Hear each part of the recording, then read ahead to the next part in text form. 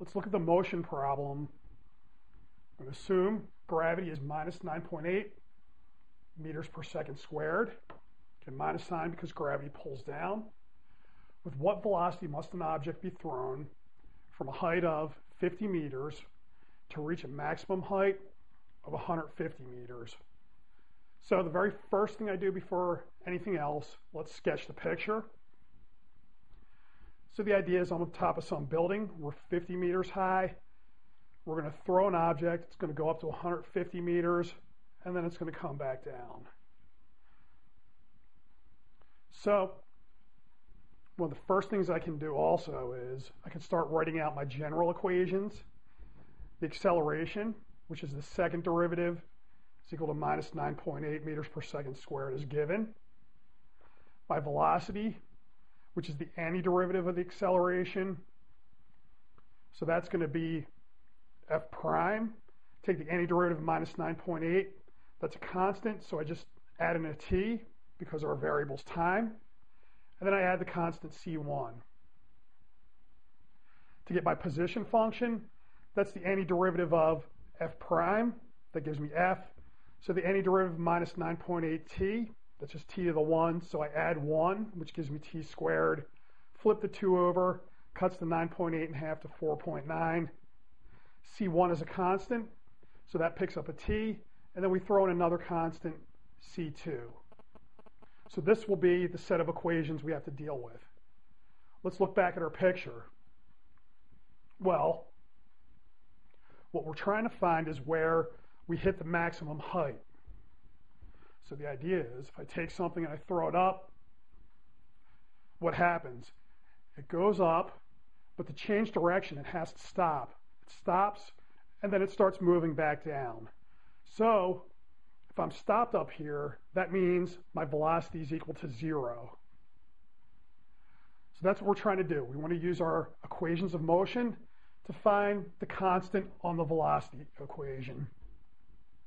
What else are we given?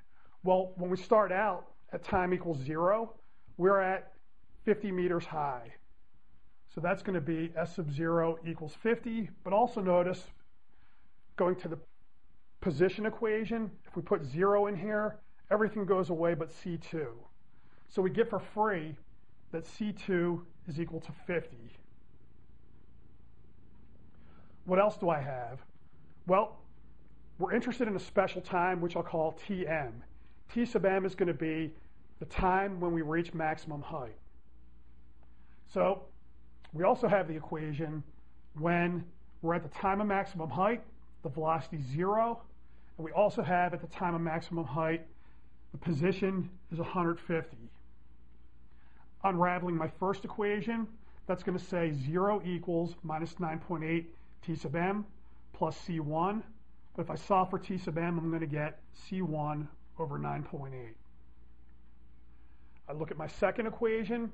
This is going to tell me 150 equals minus 4.9 T sub m squared plus C1 T sub m plus 50. I can move everything over to one side to get this equation.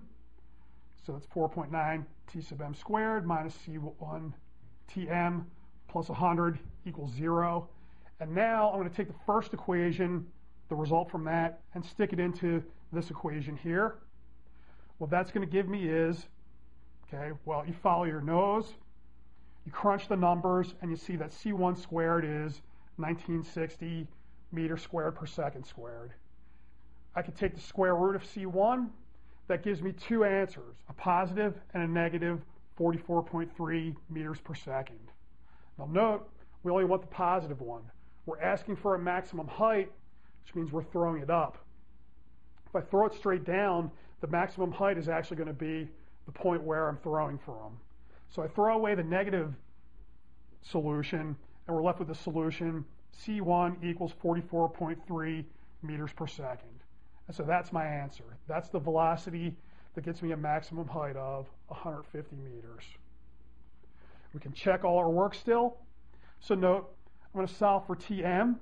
That's going to give me roughly 4.5. If I stick Tm into the velocity equation, we just follow our nose with the 44.3 in for C1. That's going to give you roughly 0, so we're in the ballpark there. If I put it into the position function, we get what we get. Okay, so that's going to be 4.5 squared in there, 4.5. Remember, we solved for 44.3 and 50. And when you crunch that, you're going to get roughly 150, which is also what we would expect.